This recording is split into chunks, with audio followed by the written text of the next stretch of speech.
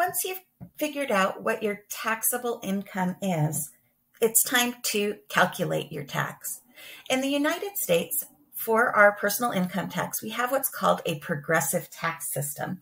Let's take a look at how this looks. Here's an example of a tax table from 2023 for single filers.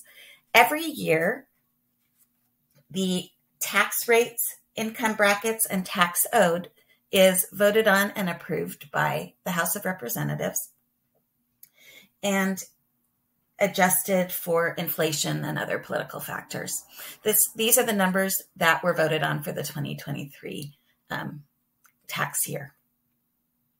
The taxable income brackets and amount owed is going to depend on your filing status. So there's a separate table for each different type of filing status. I'm going to be focusing in this video on the single filers, but notice that there is its own table if you are married filing jointly, and the amounts are different, but the process of how you use the table is the same. There's a single filing, a married filing jointly, married filing separately, as well as a head of household table. So make sure you choose the right table when you're trying to do your tax calculations. These numbers here are the tax rates, and sometimes you'll hear them called tax brackets. Let's suppose that you make $50,000 last year. In this case, we would look here at our taxable income brackets and figure out where 50,000 lies. It is not in 0 to 11,000, 11,000 to 44,000, not quite big enough, so we'll be in this next category. $50,000 lies in here between $44,726 and $95,375 of taxable income. What we say is that someone in this category, so my $50,000 earner, is in the 22% tax bracket.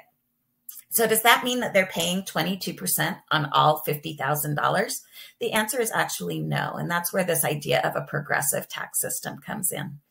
If you notice here in the 22% tax bracket, it says that we want to pay $5,147 plus 22% of the amount over $44,725.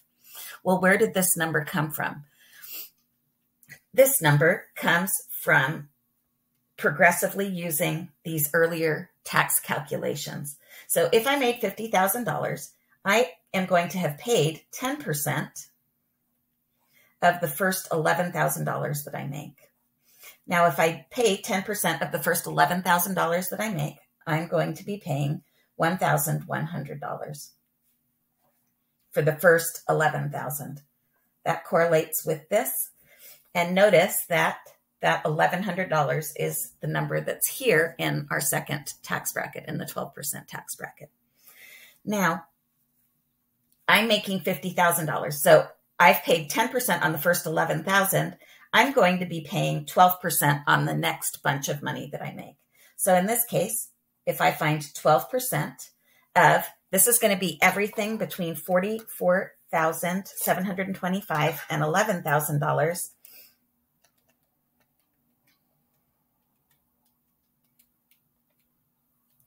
And that comes out to be $33,725. So I'm going to be paying 12% of this amount only.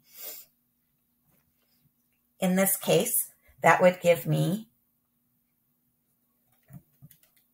if we times that by 0.12, $4,047. So I paid 10% on my first $11,000. On the next $33,725, I paid 12%, and now I'm up to the 22% bracket. Notice that if I add the $1,100 and the $4,047, what I come up with is $5,147 from these previous tax brackets being applied. So I've paid 10% of the first amount of money, 12% for the next bunch. And now what I'm going to be left with is just paying 22% of the amount that's over $44,725. So in this case, I'll take my $50,000 and subtract $44,725. Pull out my calculator here. 50,000 minus 44,725 is $5,275. And that's how much I'm going to be paying 22% of. So 22% of that last $5,275 is going to be $1,160.50. So this is the last amount here. So if I'm going to figure out my 22% tax bracket, I remember I'm only paying 22% on this last amount, but we still consider myself in the 22% tax bracket for this value. So it's going to be $5,147 plus 22% of the amount over $44,725. So that would be my $50,000 minus $44,725. And when I do that, I end up with